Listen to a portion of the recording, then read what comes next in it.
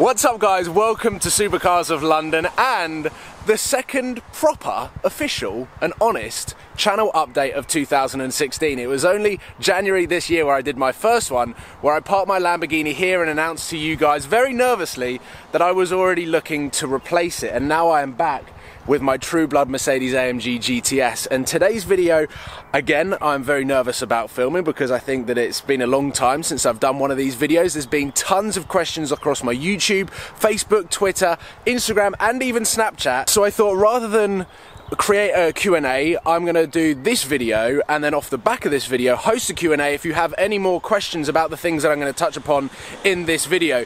I also want to unmonetize this video so you don't have to watch through adverts and anything like that, and I just want you guys to watch the entire video so you can basically hear what I have to say over the last 6 months of a pretty awesome year on Supercars of London. Before I get this video underway, I just want to thank each and every one of you guys that has subscribed, followed one of my social media platforms, or just watched a YouTube video on Supercars of London, because without your support I wouldn't be able to be in the position that I am, and it is all down to you guys that I wake up every morning and get out of bed motivated to up my content, to get better videos, and of course produce awesome videos that I can upload to Supercars of London.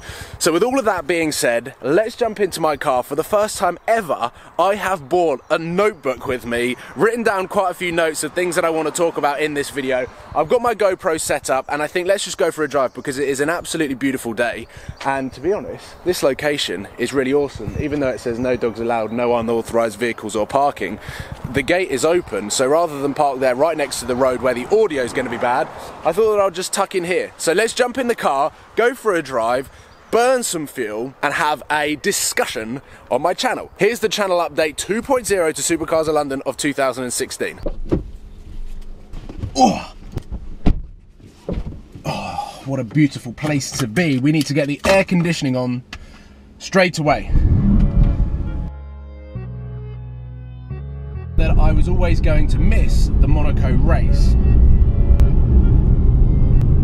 This isn't starting well. From me taking so much. Even though I've got my notebook down there, I don't know where to start this video. So I think this is like take 30. I'm not sure whether my GoPro is actually gonna last. Take 50. I reckon we're on about take 50 on this one. Well, hello. Welcome to the following day in the evening.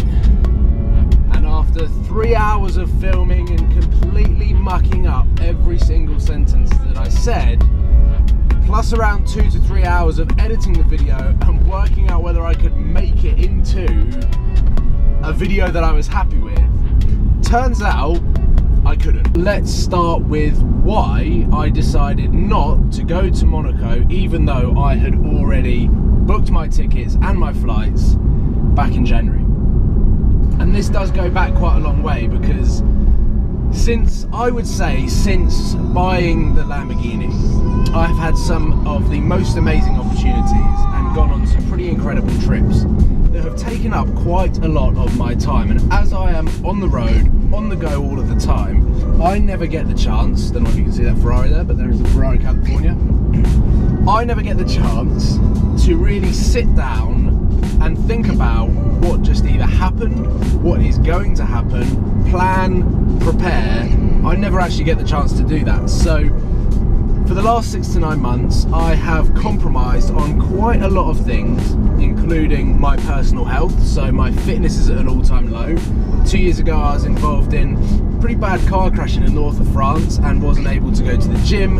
I lost all my motivation to go to the gym, and I am, yes, in a pretty bad state when it comes to fitness. So I want to get more healthy and I want to get more fit, both mentally and physically, so that I can be the best, or in the best shape as possible, to create some fun and entertaining videos. And I do hope that me as an individual will start getting more healthy and better, meaning hopefully more lively and excitable and enjoyable on camera for you guys to hopefully spend more time editing videos, spend more time concentrating editing videos, and fundamentally making better videos. And that moves on nicely to the next question after this GTR drives past.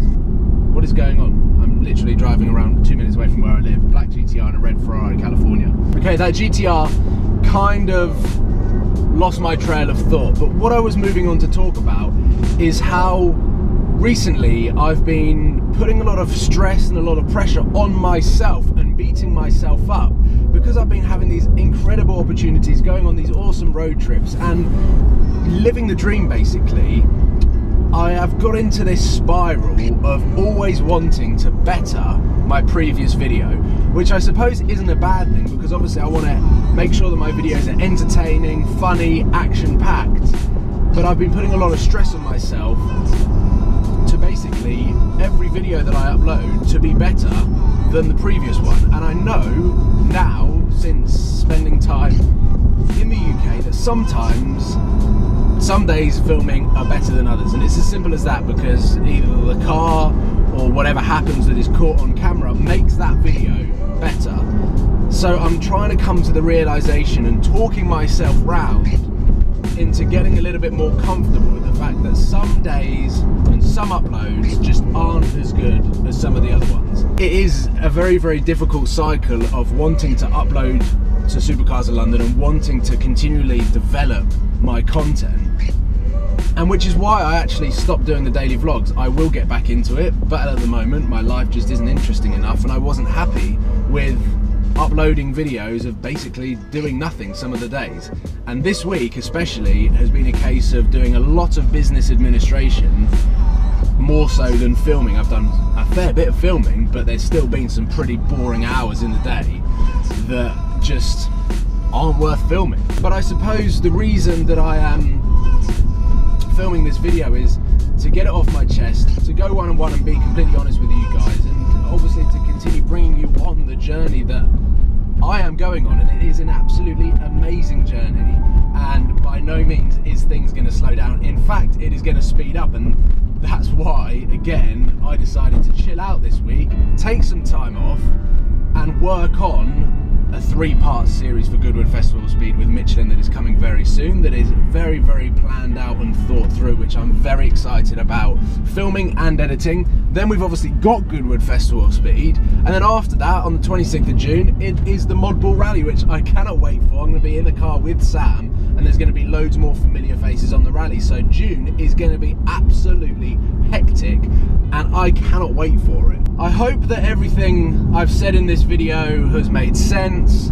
I hope you guys can understand it, and I'd appreciate obviously all of the support as you've been providing Supercars of London in the past, and I'm just always overwhelmed with the amount of love that you guys show, and it's just been a bit of a roller coaster after the last 6 to 9 months, and I've never really had time to reflect on what a crazy time it's been. And I'm very much looking forward to the next 6 to 9 months and the next year, and seeing where Supercars of London goes. And this is the best bit about this video, and obviously making a video like this, is I want you guys to comment below on any questions that you have, because I want to do a Q&A off the back of this video. I think it's just an important video to do. And at the same time, comment below on what you want to see on Supercars of London, because I've been trying to keep up to date with all of the comments across the entire Supercars of London platform, and I just want to make the best content that you guys want to see. So whatever it is, whatever ideas you have, please put it in the comment box below, because I'm going to be reading every single one of them. And I think this is just a really important time for myself and the channel, as to try and work out in what direction do I want it to go. Last year was definitely a trial and error.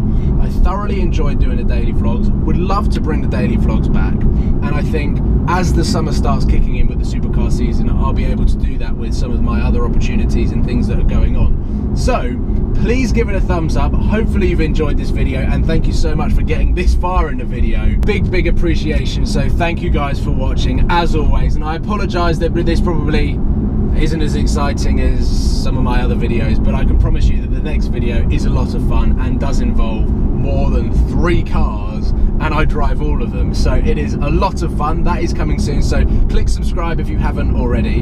And if this is the first video that you've watched from Supercars of London, then I greatly apologise, and Feel free to go back on all of the videos that I've done and watch some of them, because they're a lot better and probably a lot more upbeat than this one. But thank you guys for listening. I definitely feel like I've got a weight off my shoulders, and I'm going to continue to strive to be the best that I can be and create the best videos as possible and upload them to Supercars of London. So thank you guys, big thumbs up, and I will see you soon. Cheers.